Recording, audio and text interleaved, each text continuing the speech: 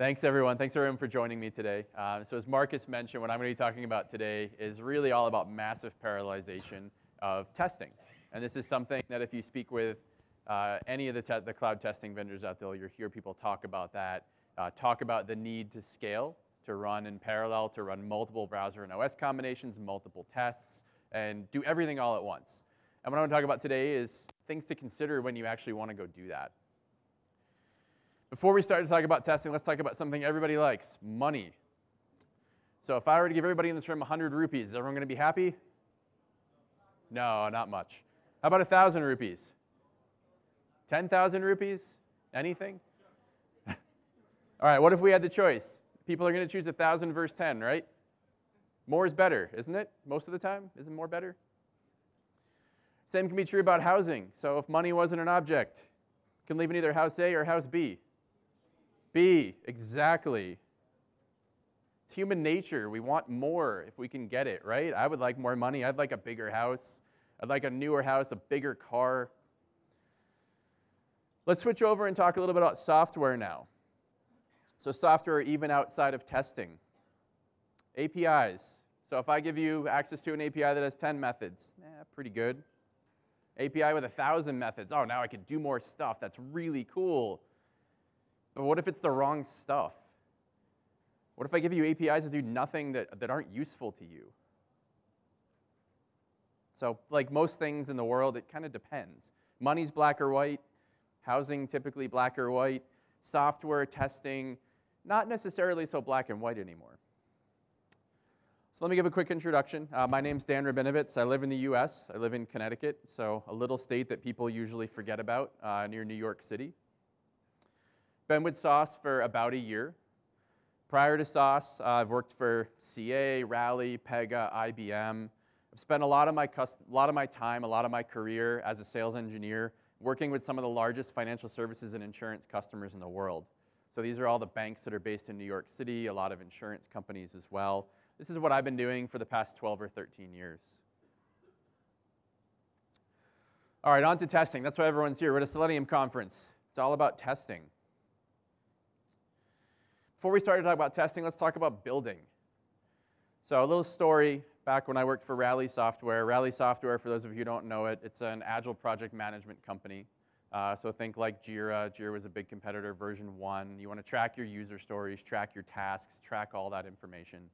And it helped you build software. And one of the things that we always coached our customers with was building the right thing. You want to make sure you're building the right thing that actually matters to customers. So when you start to think about this, you're building the right thing. Today, most people are doing agile, and you're building and testing and building and testing, and some of the testing may or may not have kept up. But if you're not starting by building the right thing, you're starting in the wrong place. All right, let's switch on to testing. How many of you got a t-shirt yesterday from Sauce in the back? Okay, good. If you didn't get one, we're all out. Sorry. But the people back there and in Sauce Labs, if you saw the t-shirt logo, it's test.all the things. So that's our logo. We want you to test everything. And we want you to test everything in parallel. We want you to test it across multiple browsers. We have a mobile device solution, so you can test across mobile devices. You can test across emulators and simulators. But who in here actually tests all those things? People who are writing tests, do you write tests for everything? I see some head shaking. That's probably the right answer. Because you probably don't need to test all the right things. What you really want to do when you think about testing, you have all this software you've built. You're using, whether it's a Selenium grid, whether it's Sauce, whether it's devices plugged into your laptop, you're executing those tests, you're trying to find those defects. And the corollary to building the right thing is test the right thing. So rather than just test everything, what I would argue is that our shirt should say that, which is test all the right things. So be very strategic about your testing, and make sure you're testing what's necessary for your application to be delivered in a quality manner. That can be writing tests that cover a certain percentage of code. That can be testing on the appropriate platforms as well.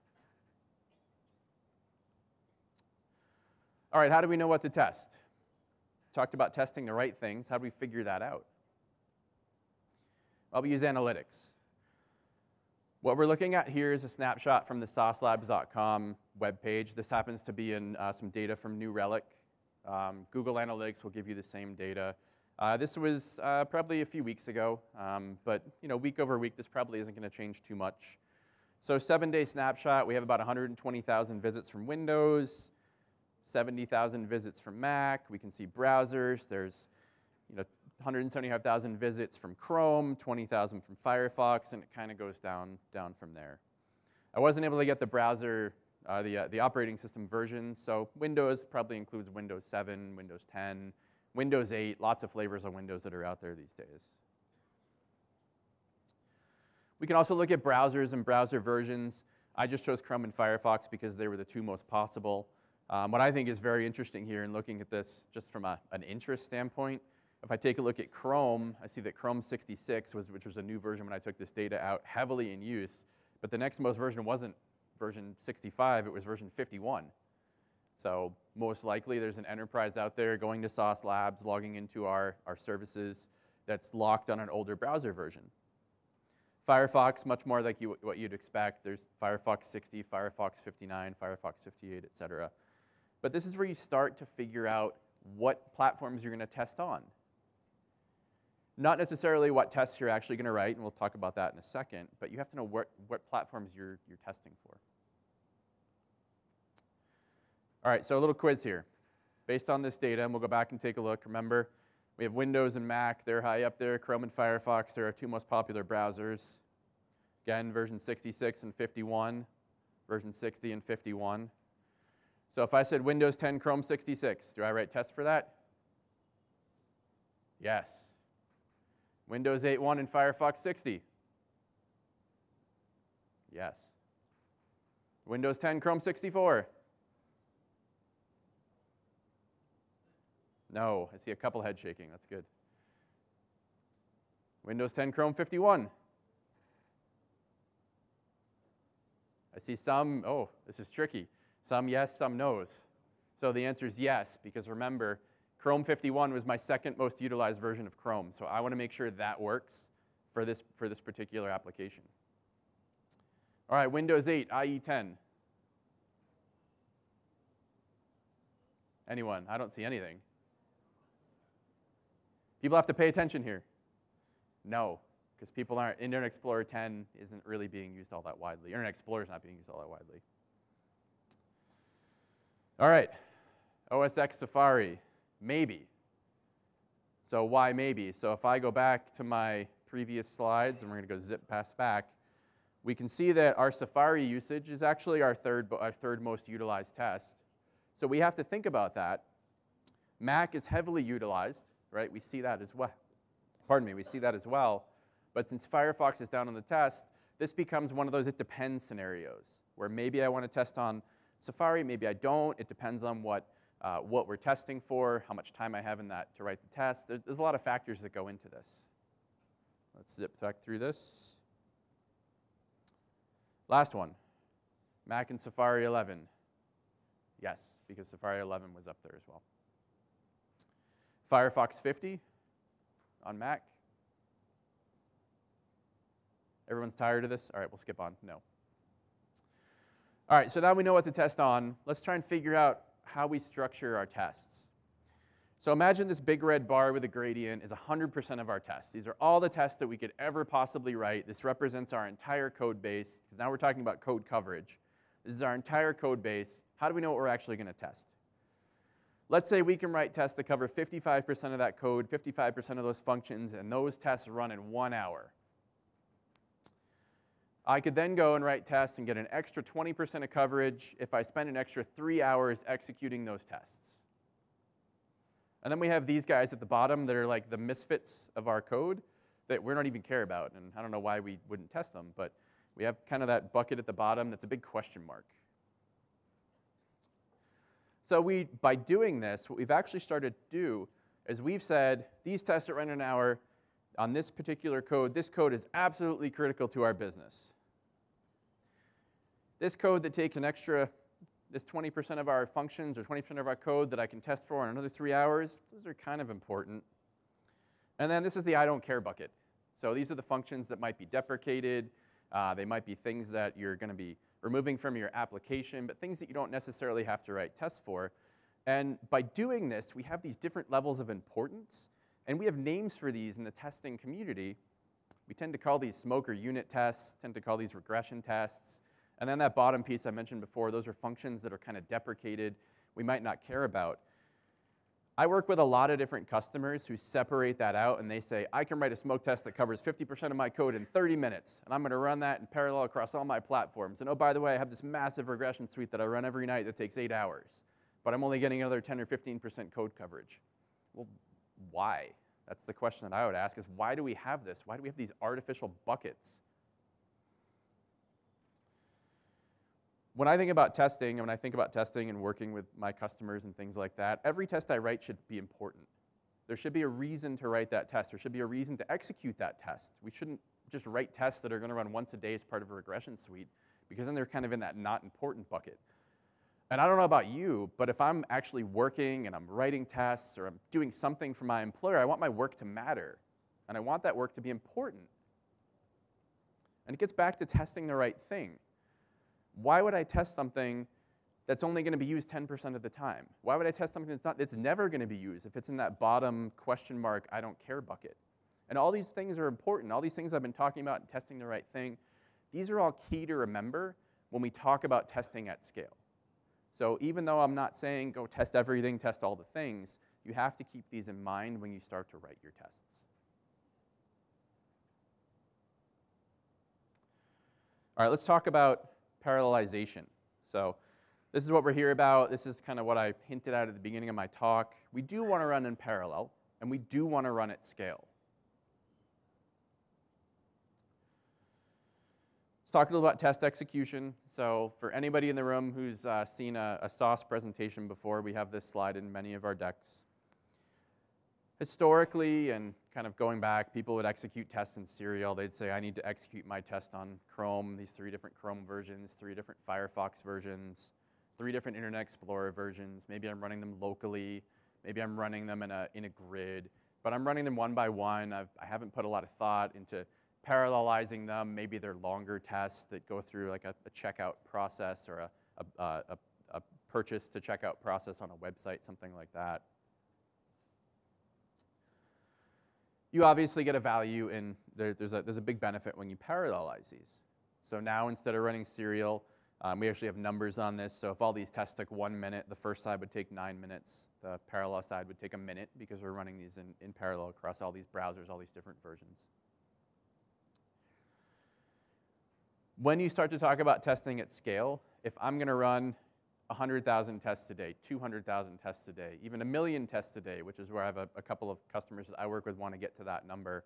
I can't do that serially. I can't execute 1 million tests serially because there aren't enough hours in the day. Even if my tests are very, very short, 1 million times very short is still a big number. Whereas 1 million times something short, if I do it all at once, yeah, it's not too bad.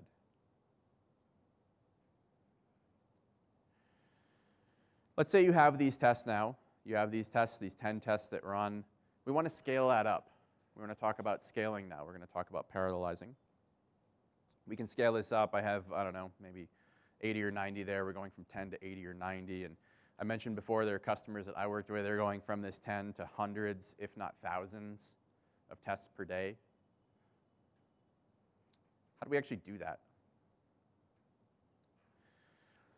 So when you think about executing all of these tests and you're executing in parallel, you have to have the systems behind these systems to support that, or behind these tests to support that. Oftentimes you're talking about pre-production systems, whether it's a QA environment, whether it's a dev environment, whether it's a staging environment. These tests are going to be executed somewhere. It could be a production environment, although typically that's a little bit later in the cycle. What often happens, and this has happened at a couple of customers that I've worked with, you start to execute all these tests, and the systems just melt down. This is probably the least obvious failure mode that I've seen, but also the most common. People think, oh, I can write these tests, and I use my best practices, and then I push the button and execute it, and I immediately get a call from the network guy, or the server guy, or something, the guy who's maintaining this infrastructure in my data center, because the systems can't handle it. This is a real story. There's a customer I work with in the financial services space, and they didn't believe that we could scale on the SaaS side. So they're a SaaS customer. They said, we don't believe you can scale. We don't believe you can handle our needs to test 1,500 or 2,000 tests in parallel. So what we're going to do, we're going to throw as many tests at SaaS as we can in as short a period of time. And they got up to about 1,800 or 1,900 concurrent sessions. So a concurrent session in SaaS speak is just a test executed in parallel. Within minutes, so we got notified on our side saying they're spinning up all these tests, but we didn't go down. We handled the load. What happened on their side, the person who pushed the button got a call within about 30 seconds from their infrastructure guys saying, stop, our pre-production servers can't handle this. So it's something to consider, especially as you start to move towards scale. The same can be said for Selenium grids. So if you're running on an internal Selenium grid today, and you want to start executing all these tests in parallel, you better make sure you have enough nodes in that Selenium grid to handle it. We'll talk a little bit about test structure. So at SaaS and kind of in general, we talk about atomic and autonomous tests. And they're critical to being able to test at scale as well. Atomic tests, we talk about testing a single feature. We talk about making them short and succinct. So if we think to kind of a purchase process on a website, I don't know how big Amazon is in India. Amazon's huge in the US. I think they're taking over the world. I wouldn't go and write a test script that logs in, searches for a product, adds it to a cart, goes to hit checkout, goes through the purchase process. That's a lengthy test, and we're testing multiple features. We're testing our search. We're testing our add to cart. We're testing our login. We're testing our address input. We're testing our payment systems. And we might even be testing APIs on the back end that would lead to shipping. That's a huge test. There are a lot of tests out there in the world today that do that. I see that with people who typically use UFT, tools like that, that haven't migrated to Selenium yet. They're very, very common. That's kind of the opposite of an atomic test. An atomic test, I would test login. I would test search. I would test my payment API. And you can stub out the rest of all the other stuff that you don't care about. You can either mimic it, you can create stubs on the back end. There are plenty of products out there that will help with test data and setting up, configuring test environments. I know when I worked for CA, we helped position some of those as well in the market. Autonomous tests, these kind of go along with those atomic tests. You want a test that can be independent. What does it mean to be independent? So I don't want to rely on another test. If I have two tests that rely on each other, now we're testing two different things. If test A fails, and then it's going to cause test B to fail. If test B fails, test A fails. We have this dependency between those two, and that's bad. We don't want that to happen. We don't want that search to help the login fail or something like that. If you think about why this is important for testing at scale, if I'm going to scale up and run 100,000 tests at once, whether it's on multiple browser OS combinations, whether it's testing multiple parts of my application, if I start to have dependencies between those tests, things are going to come crashing down pretty quickly. Let's take a look at a couple of examples here. So this is a simple test. I'm going to test email search functionality. Log into an email account. I send an email to account 1 with subject 123, body XYZ. I want to wait until that email appears in the inbox. I want to search, and then I should see an email with subject 123 in the search results. Who thinks this is atomic? Who thinks this is not atomic? Okay, I got one. Who doesn't think anything at all? All right, good. Person in the front being honest. All right, I like that. So this is not atomic, right? So this is definitely not atomic because I'm relying on email delivery and then I'm relying on search. I'm doing multiple things in this test. You could also argue this is non-autonomous, but if this is a single test, you need a para test to be non-autonomous. But this is definitely not an atomic test. Let's take a look and see how we can change this to make this an atomic test. Second scenario. I want to test this email search. I have email account 1. I populated email account 1. So here I populate. I'm not sending an email. subject 123, body XYZ. I log into account 1, and then I search for that. Is this better? Atomic, not atomic? How many people think it's atomic now? How many people still think it's not atomic? Nah, it's atomic. Because I'm not sending an email, I'm only testing search functionality. So I'm using some type of an API command to populate that. I see some questions in the front. So I had a discussion with Titus, who's here, about whether or not this was atomic, and we probably had the same thoughts that you did. This was a kind of stock example that I grabbed. So we can debate this, but it's certainly more atomic than the first test because we're not relying on email delivery. You could argue it's not atomic because I'm using an API command. That API command may or may not work, but it's definitely better than the first test. Is that better, Marcus? All right. All right, let's look at autonomous tests. So autonomous tests, remember I have a pair of tests. So the first case, I want to test email search by subject. So again, in this case, we take our atomic example from the first one, and we can debate whether it's truly atomic. But I want to populate that email account 1, subject 123, using my API command. I log in. I'm going to search for conditions. Secondly, I'm going to delete all the emails. I logged in and then logged into account 1. I delete all the emails. I should see that I have no emails left. These two tests, are they autonomous? Are they not autonomous? I see 2 hands and about 100 people out here. Okay. So, right, these are not autonomous tests because we're relying on an action from 1 to drive the second action. Let's flip that around a little bit. Now we have this same test or similar test.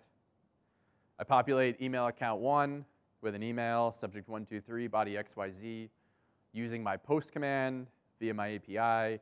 I'm searching for that subject. So testing email search. Second test, I want to delete all those emails or delete all my emails. I populate account 2 with 100 random emails via an API command, log into account 2, and I delete all those emails. How about this one? Autonomous? Not autonomous? Okay. This one is. So why is this an autonomous example? In the first test, I'm testing email account 1, which is a separate email account. Sending all these commands in, I'm populating and I'm testing the search. I'm populating. You could argue whether or not it's an atomic test, but I'm populating all this in account 1. The second test, I'm not testing account 1, I'm testing account 2. So account 2 already has emails in it. I don't care about search. Doesn't matter at all. The first one I'm doing some search. The second one I'm not. And I'm testing the delete function. So these are 2 independent tests. Autonomous is close to being synonymous with independent, and that's a key thing to think about when you're creating these tests.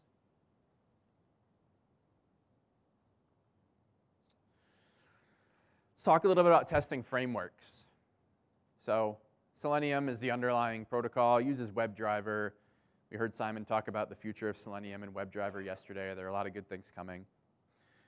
Testing frameworks are key to utilizing Selenium. They're key to parallelizing tests as well.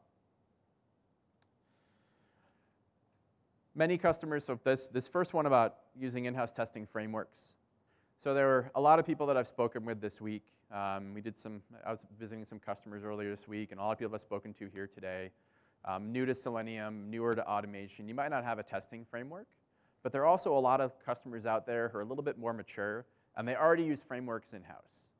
So it could be TestNG, could be JUnit, could be Protractor, could be their own custom framework. There are lots and lots of frameworks out there. If you work for an organization that already has an existing framework, please use that framework. Regardless if you think something is better, there's going to be a big knowledge base built up behind that to help you write your tests. Parallelism is a must-have, obviously, or else I wouldn't be talking to you today. There are many frameworks out there that support parallelism natively. So if you look at a lot of our examples, Sauce has a bunch of examples on the web. TestNG supports parallelism. JUnit supports parallelism natively. Many frameworks out there do. Many frameworks you can parallelize, but it's more difficult. So if you're in the position to choose a framework and you have that ability to choose, take a look at this. So synchronicity, I'm just using big words today, parallelism, synchronicity. So synchronous versus asynchronous testing. So this has to come down, this comes down to a lot to language. I see this a lot with customers today, customers who use JavaScript for testing. So JavaScript is inherently asynchronous. When I send a command, I'll get a response. I'll send another command, I'll get a response, but I'm not guaranteed to the order. This actually came up last week with a financial customer I'm working with. And they said, my tests are failing, and my screenshots are out of order in sauce, and this doesn't look right. Why? And we went and looked at their code and had to do with this notion. So if you can absolutely use a language like JavaScript, but just be aware of this when you're writing your tests. Java, other kind of higher order languages, they typically don't have this problem because you're sending a request and waiting for a response. Onboarding and documentation. So this is something that's often overlooked. I tend to work with a lot of customers that just go out and find the latest and hottest framework they can find in the open source community. And the documentation might be quite slim. Then they come to me and say, hey, why doesn't my test work? And first thing I do typically is go look at documentation. Some are better than others. Some are better than others. Regular maintenance. So this is should be something that most people understand. You want a framework that's going to be actively developed. You don't want to use something and then get stuck, because then it's on you to make sure that it works with newer versions of Selenium or meets your needs. The last point on here, talking about the needs of dev and QA. So this is getting into how you write your tests. So I have TDD and BDD up here right now. There are certainly frameworks and languages that are more suited for BDD or TDD than others. So BDD, things like anything based on the Gherkin language, is certainly a lot easier for people to understand. If I'm a developer and I'm writing tests, maybe a framework that utilizes a language like Java or C# might be a little bit better to use. But there are things to think about when you consider a framework. Are all these necessary when we talk about parallelizing and testing at scale? Not really. But they're key to being able to create a maintainable test library that you can then execute repeatedly at scale.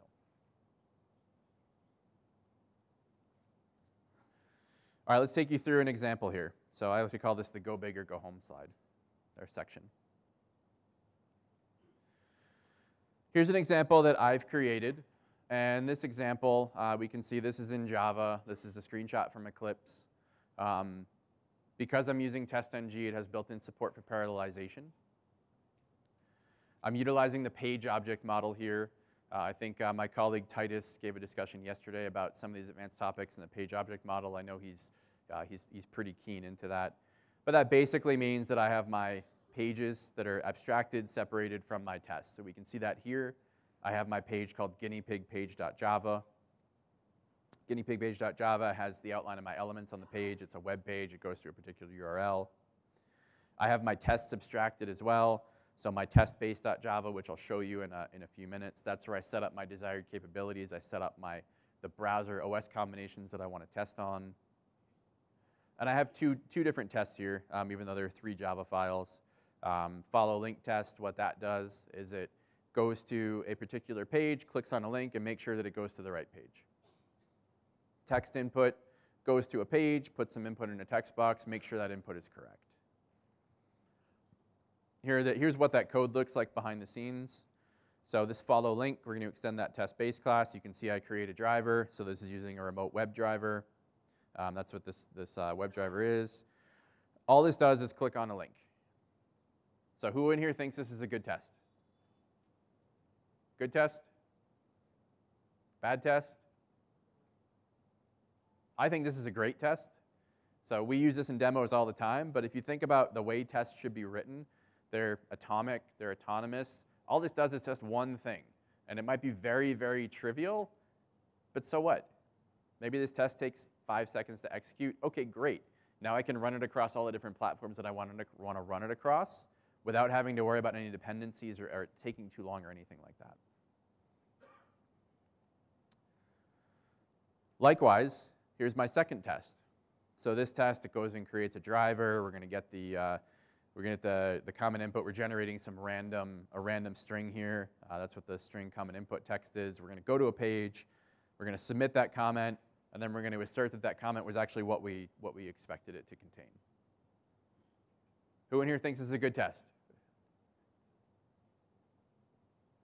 It's a pretty good test. Again, we're testing a single functionality. How do we actually scale? So we talked about frameworks. Again, this is for testng utilizing Maven. We're specifying this in our POM file. This is just for demo purposes. Again, there are many ways to do this. The ways that you actually do this will depend on your framework. They'll depend on your language. For this example that I'll show you in a second, what we're doing here, we're parallelizing by method. So each one of those tests is a method. I'm saying I can run up to 1,000 methods in parallel if I had access to that many concurrent sessions. So whether it's a Selenium grid, whether it's my local machine, whether it's sauce, I'm saying I want to run up to 1,000 tests. This particular test example that I ran, and we'll take a look at it, it runs about 100 tests concurrently, so not crazy. I could scale. I just leveraged what I had access to. So here's an example of this test, and if I go and find the right button, we take a look at this video. I kicked this off via Maven, and this takes a second to build the project. And what we see here, this is going to run that test suite. I hope it runs. It's a video, so I'm not relying on anything. And what we can see, and I'm pausing the video for a second, we get this little meter on the left-hand side of sauce, and we can see we're up to 156 concurrent sessions out of 100 possible sessions. We allow for some bursting on our side, but this test scales very well. When I was testing this out, I actually got this up to quite a bit more, but just for the sake of making a video to show, I wanted to keep it kind of brief.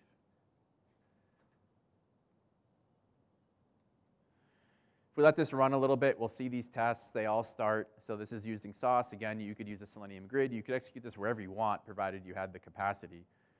All these tests run pretty quickly because they're atomic. They're autonomous. We'll see on these little spinning icons, they start to finish. So they're executing, still running.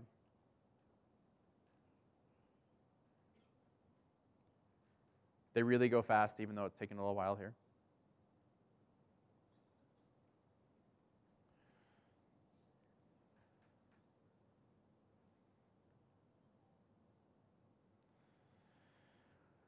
So these tests on Sauce, so Sauce is recording all the videos, all the screenshots. For those of you who talked to us at the booth, you heard a lot about what we do. You can certainly do this on your own as well. This isn't meant to be a big advertisement for Sauce.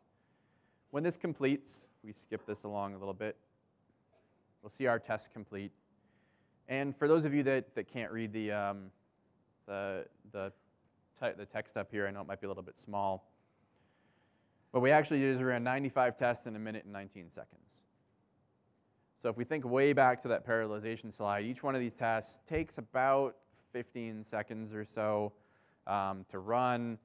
If I wanted to run this in 1.5 minutes or 1 minute and 15 seconds, we're looking at, I don't know, 8 or 9 tests. But by parallelizing, making sure this test was atomic, making sure these tests were autonomous, I was able to run just under 100 tests in 1 minute and 20 seconds. So I utilized all those best practices. I kept those tests short. I thought about how I was going to create these tests, and I was able to do this. To kind of wrap this up and go back a little bit to the beginning, so we talked about testing. We've talked about our best practice principles. We've talked about how to structure our tests. We've talked about the need to have a backend. So I didn't talk about a backend that could support that. Fortunately, we execute that sample test a lot over the course of a day. That actually points to a GitHub page. So we probably just crush GitHub with lots and lots of requests, but fortunately they can handle it. They haven't yelled at us yet.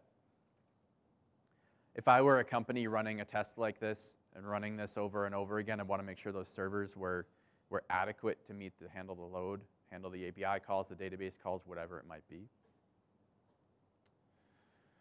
And we think back, and I'm testing the right thing. I want to test the right thing. I don't just want to test arbitrarily. I don't just want to test on platforms that I don't care about. I want to make sure I test the right thing.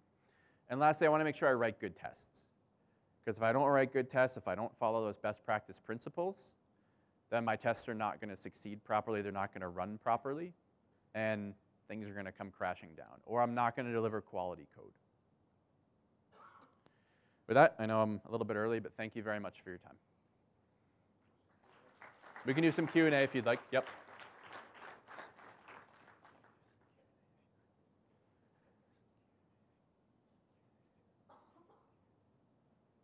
There's a question right there. Hi. So you spoke about test frameworks, and you mentioned TestNG and JUnit as the test frameworks, but they are actually test runners, don't they? I mean, if you talk about test frameworks, you would talk about data-driven framework, or you would talk about Cypress or Robot. Those are frameworks, right? So how do you differentiate between a framework and a test runner? So I think we're getting into semantics a little bit here. So certainly I've heard that question before, a test framework versus a test runner. Okay. I think of a test framework as being comprehensive, inclusive of a test runner. When I think about a test framework, it allows me to parallelize for one. It allows me to both execute tests. So I think a test framework encompasses test runners. I do agree with your point, though. There are distinctions between the two. Okay, and I just have one last question. What do you mean by synchronous and asynchronous? I mean, how does that come into picture when you execute a large amount of test cases? Does it slow down the time, or does the weights, implicit weights, explicit weights that you have within the test case, does that impact in any sort of way when you use JavaScript versus Java? Yep. So the way this came up with asynchronous versus asynchronous, I'm largely talking about JavaScript versus Java and things like that, and the responses from the web pages. When you talk about parallelizing at scale and running tests at scale, I think it's more core to making sure your tests execute properly. So the issues that I see with this are customers that are building their tests, not necessarily running at scale, but all of a sudden things are executing out of order, and then we have to go figure out why things are executing out of order. So utilizing weights is certainly helpful to making sure that tests load properly, but from my experience, that's often overlooked.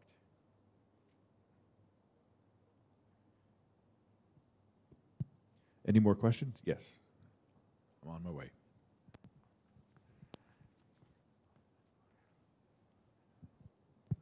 So I have a couple of tests. It's like each test will make some global changes, and I'm not able to run it parallelly. So is there any solution or something like that? A solution to run tests that make global changes? Yeah. What do you mean by a global change? So for example, I need to test something like enable something, and the other test will test. I mean, if I run these tests parallelly, the first test will enable it. Maybe the second test is trying to test like what will happen if it is disabled. So these kind of tests cannot be run parallelly, right? It would be difficult because then you're talking about tests that are non-autonomous. You have one test that's dependent upon another. Mm-hmm. So what I would do in that case for your second test is set a flag in your test and say, if this is disabled, what's going to happen? Okay. Because you're testing two things there. You're testing, one, does that work? Does that enable and disable the right thing? And two, if it's disabled, what happens? Mm-hmm. So they're two different things that you're testing, and if you conflate those tests, you're going to run into problems. Okay. So one more thing, like maybe our application will only allow one thing to run at a time, and maybe one script maybe. So it will only allow running it one instance at a time. Mm-hmm. So those kind of scenarios also we cannot do it parallelly, right? Your application's running one script at a time? Maybe it cannot accept more than one running script request at a time. So we'd have to. This would be a case where we talk about. They were in that it depends case, mm-hmm. right? So if your application can only handle one script at a time, then yeah, it's going to be tough to run in parallel. But we can certainly talk and figure out ways around that. I've yet to find a test that can't be parallelized or an application that can't be parallelized. It's just thinking about the structure of that test and thinking about what you're trying to test and what you're trying to achieve in that test. Okay. One over here. Yeah. This is regarding the testing the right thing. So I'm sorry, I can't. Can you lift the microphone up? This is regarding testing the right things. So, like currently we are using browser stack, and in that we have to define in the configuration like what browser OS combination we have to. Okay. Now every time new Firefox version or Chrome version comes, so is there a possibility of AI in that? Like we can have a top 10 latest combination of it. So instead of configuring that manually, we can have that data from Google Analytics, and it will automatically take that combination, so that we don't have to manually update that browser OS combination. So, and this is putting on my Sauce hat now, right? I know you mentioned browser stack. So what we do at Sauce to handle that, if I request the Chrome browser or the Firefox browser, I can use the word latest or latest -1, latest -2 to get the most recent version that's supported. I can't speak to browser stack for how to do that, but for the mechanics of how to do that. But then you're just talking about your testing vendors at that point. Does Sauce base that evaluation of latest versus latest -1? Is it purely what is latest, or is it what is most popular driven by analytics? It is the latest version available on the Sauce cloud. Okay. So it's not the most popular. It's interesting because I heard the question as, would there be a value add from Sauce about helping us make that decision about popularity versus simply what is latest, which is, I guess, just a feature request. Yeah, it's certainly a feature request. We would have to understand you would have to understand your analytics and be able to take in your analytics to figure out what the most popular is. It's an interesting thought. So one of the things in the directions where Sauce is going, and I know other like Browser Stack and other providers are going, is moving more into AI and thinking about how to help customers figure out both what to test and how to resolve common errors with tests. So certainly it's something that we can consider. I think we have time for about one more question. One more question, yeah. So this is Munivar from Precision. So I have one question, like, is there any possible, like, generating the reports for different OS browser combinations when we execute the scripts? Suppose if I executed 100 OS browser combinations, I need to have like, so from TestNG we will get only one report, like emailable report. So how we can generate reports based on these OS browser combinations? Are you talking about a test result report? Yes, yes. So a test result report based on those browser OS combinations, I know how Sauce does it. I can't speak to other vendors. It's going to be dependent on your analytics and how you're capturing that data. So if you look at Sauce, we have a nice dashboard where you can see the results of OS versus browser, filtered depending on how you like.